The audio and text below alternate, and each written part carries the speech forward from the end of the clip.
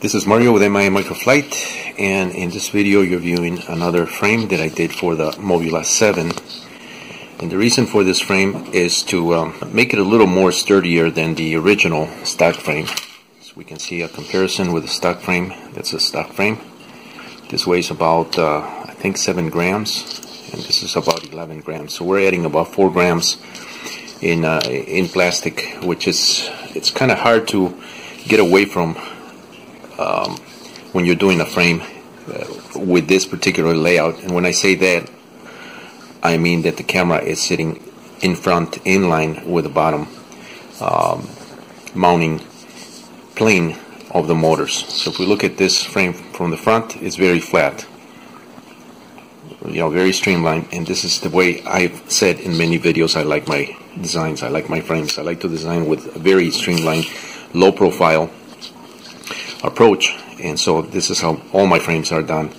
I am working on a frame which is very, very compact, very squished inward, almost like this one is, and the reason for that is to get the to minimize the distance between motor to motor diagonally, and also it allows you to mount the camera on top. The only thing that I don't like about those frames is that you're mounting on top and it gets a little bulky from a aesthetical point of view, and so I kind of prefer this frame layout here, and this is the reason for this frame. Now, some of the features that I'm including in this frame are these guards, prop guards. These are my own prop guards. I've employed this in larger quadcopters, tricopters, and drones that I've designed in the past. These are molded plastic nylon parts here, and they can withstand a lot of abuse, and this is the reason why I've used this as bumpers. I have a video that talks about MI Microflight's bumpers for racing drones, you'll only see these on my particular designs. Nobody else has done that or is using, and if that happens to be the case after this video, then that's probably because of what I've been saying about these guards. They do protect the quadcopters. Yeah, they are a little bit outside the norm, but it does have some benefits, and that's the reason why I use them. I was mounting the batteries underneath, and while we're looking at the bottom section here, let me talk about this little pocket here. That's for the beeper. When I designed this frame, I wanted to have a beeper pocket there, just because it just makes more sense to have a beeper, for a socket for the beeper, and not have it laying on top of the flight controller board with a sticky foam as the stock Mobula 7 is done. The other thing that I've done is I've included this clamp here for this connector here. You'll notice that I have these rubber pads here, and that is so that to create a bridge between the two connectors. I mean, you can use it like that, floating, or you can just embed this inside this pocket here, or this clamp, and clamp this permanently in place there.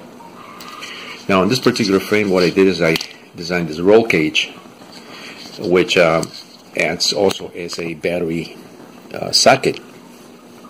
So if we were to take our batteries, let me just grab my 2 batteries, and I'll try to do this with, well, I'm filming here with one hand, and we insert one battery there.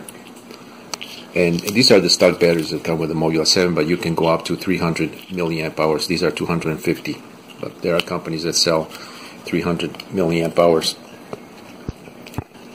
Okay, so you can see how that fits nice and snug in there. And this particular layout here with the batteries on top still allows a low profile frame and racing quadcopter, bomb size quadcopter, but it also allows the bottom section to remain flat. Now, when you take off these particular tiny racing quadcopters with batteries, with the dual batteries underneath, it tends to flip or flop as it's sitting on the batteries. It never sits horizontally. And for takeoff, sometimes when you start up the flight controller, sometimes it doesn't catch on quite well. So it's better to have the model totally flat on the ground, and it just makes for a cleaner setup here. the connections that are done at the back, and it's away from the propellers because of the distance that I have here due to the requirement of the camera being placed between these two motors here. And you can see how clean that is. Now this is a separate camera casing for the camera that comes with the Mobula 7. You'll notice I've done a antenna guard here which protects the antenna. I actually bent this antenna, and I'm pretty sure that all the Mobula 7 users will eventually break that little antenna at some point, from flying to constantly flying, tipping over, and that gets bent and bent back, and from so many bending back and forth, that will eventually give, and it's very difficult to solder that. I mean, you got to have the right soldering tip, the right soldering heat. I mean, it's not an easy task for somebody that has never done that before. So if you break that antenna, you're out of luck. So that's the reason why I created this particular camera case or camera protective case with its antenna guard, and it rises all the way up to the tip here. Now, tip bending, not a problem there, because that tip is very flexible, right from that point there where the part with the ground or the with the grounding sheathing stops right there, and then you have the actual distance of the antenna right there, which is about 12.5 millimeters is the distance for the quarter wavelength for 5.8 gigahertz bandwidth. So this is the layout. The cables, as you can see from here, are plugged from the top on this particular setup. So what I did is I inverted the flight control board. When you do that, you have to reprogram the layout of the motors in beta flight. So I've done that, inverted the motors. The other thing is I also when I inverted not the motors but the flight controller, I also exchanged the motors. You'll see the ones with the red wire are now in opposite direction of what the typical layout is, and the reason for that is so that I can have the blades spinning outward.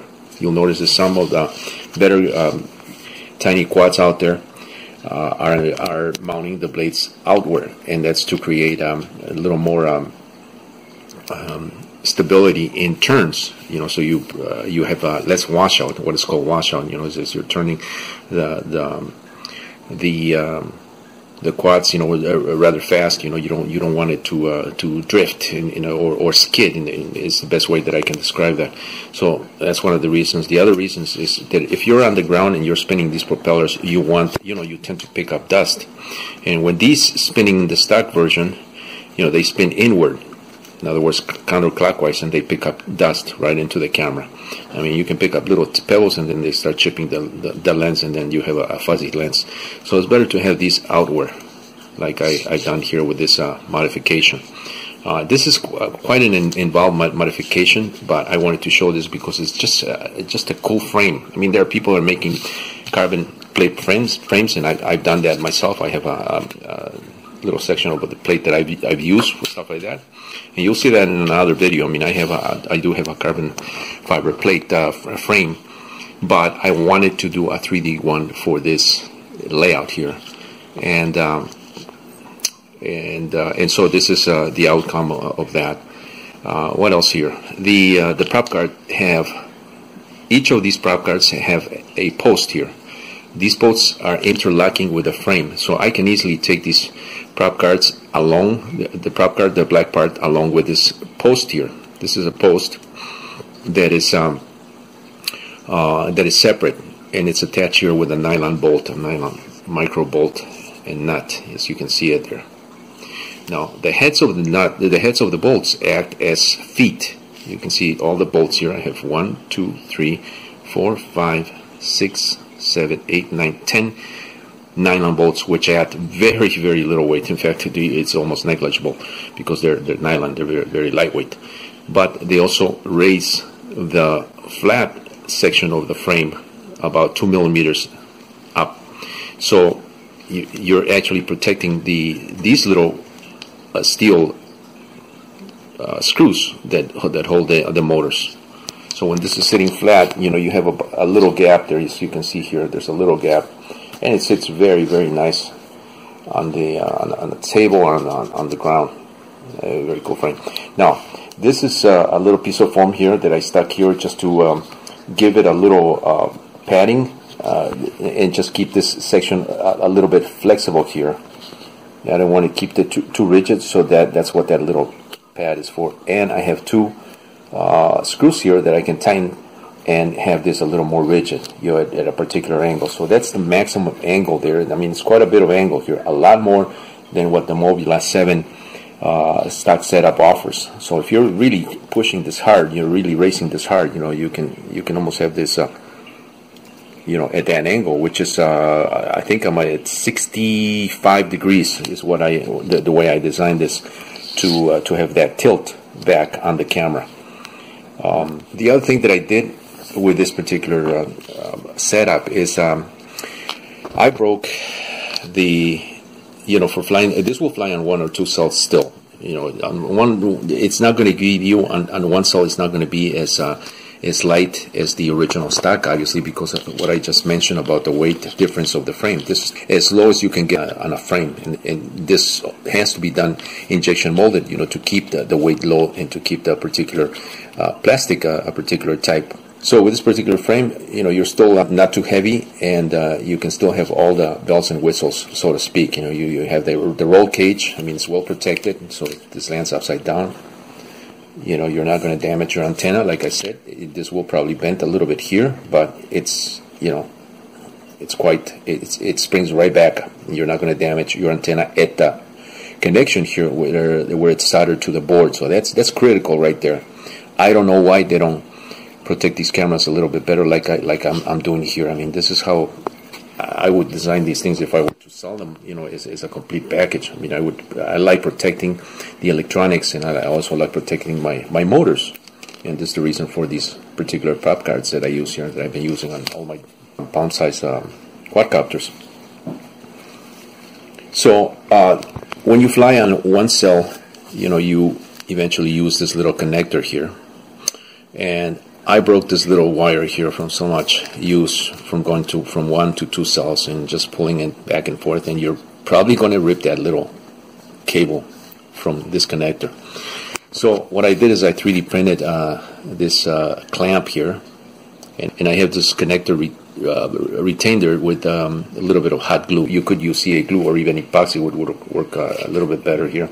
And that keeps it nice and manageable. I mean, when I say manageable, it says that you have a little more grip here, and you're gripping not this little wire, but you're actually gripping the connector, you know, through this extension, through this adapter, and you can pull that nice and easy from there.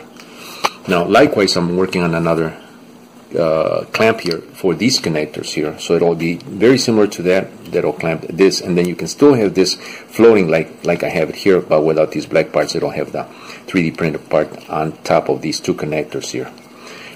Or you can simply just clamp this where the clamp is on the part of the frame, right in there, and you can have it there, and you can still reach your batteries from the back. You can pull the battery while it's connected. I mean, the way this frame is designed, I mean, there's quite a bit of a opening here, so you can pull this out while the battery is connected, and you can insert it while you're connecting the connector first.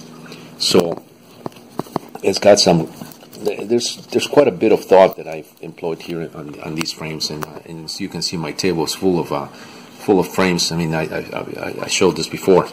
So this is the latest Mobula 7 to house this particular antenna. That's the stock setup. Now I do have the Caddx camera here that I'm still working on, and this will also work with this Caddx camera here. But I don't want to mount this. To be perfectly honest, I don't want to mount this as everybody else is mounting these things on these little tiny short footprint or small footprint quads, because you're really putting quite a bit of weight here on this setup here. So I'll show you what I'm doing with this. I mean, I'm doing some really cool stuff with this, and in a different frame But I'm still using the same electronics, the same control board, the same motors, because it's just very compact, and you can't not get any simpler than the flight control with the receiver built in, and even some of these have the VTX built in to the flight controllers. But I will be using a separate VTX with this Caddx. That's the VTX that I'm going to be using. It's still, quite small, but if you're adding all these parts, it starts getting a little heavy for this particular size. Well, not so much the size, but for this particular configuration. Now you can still use the motors. I'll leave that for the next video so you can check it out. Tune into my videos and you'll see exactly what I'm doing here and how I'm mounting this setup here, and I'm getting a very nice flight times.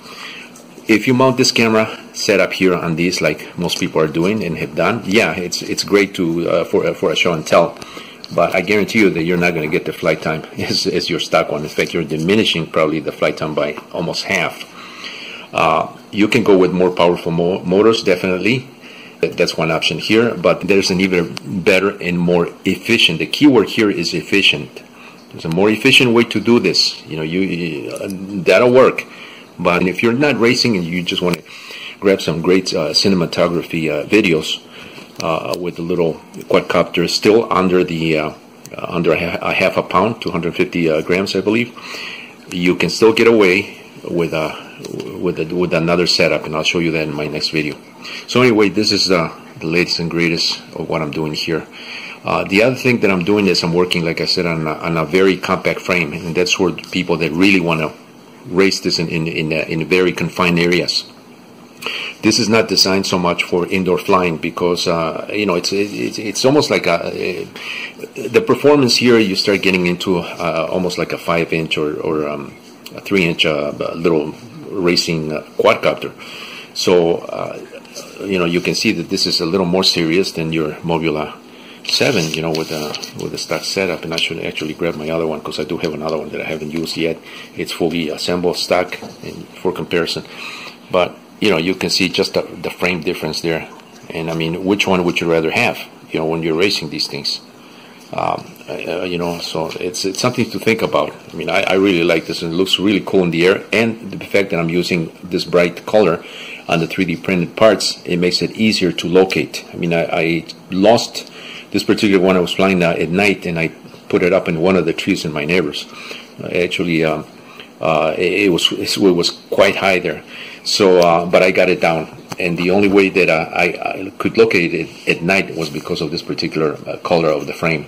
It was under the street lamp. The tree is under the lamp, but I could still see that the bright green, and of course with the flashing lights when you turn off and on the model, it starts flashing on and off. That helped me locate it in the tree. And I was able to bring it down with a 2-pole extension that's like, I think I had like almost 24 feet in length. So I was able to bring that down with the permission of my neighbor. It was nice enough to allow me to bring it down from her tree. So that's another reason for this color. I mean, you can print these in any colors. The other thing that I'm going to do is I'm going to I'll reserve that for the next video, so I'm not going to talk about that too much. The other thing I've done is I've done all these connectors here, these couplers, for various types of connections that I can use. Now this is a 300 milliamp hour 2-cell battery that you can still use with this setup here, but it starts to get a little heavier. I mean, when I flew with this battery and not these two, I popped that there, and with the extra couplers here, my brushless motors got a little bit too hot for my taste, so I decided not to do that. And so what I've been doing is I've been trying to minimize a little more some of the mass of this frame. This frame is very heavy duty, I mean, as you can see it, but I don't need to have these ears here, so I remove that on the next iteration because I am using this roll cage. Now I can either do that or just remove the roll cage and leave these tabs here and just use a rubber band, and so I save the weight of this little roll cage, which is not very much to begin with, but those are some of the options. The other reason for this roll cage here, I should say that I wanted a stop for this camera here, although I really don't need it, but you can see it acts as a stop, so that was the reason for this roll cage. Anyway, that's pretty much this video for this particular design on this Mobula 7 modification or upgrade.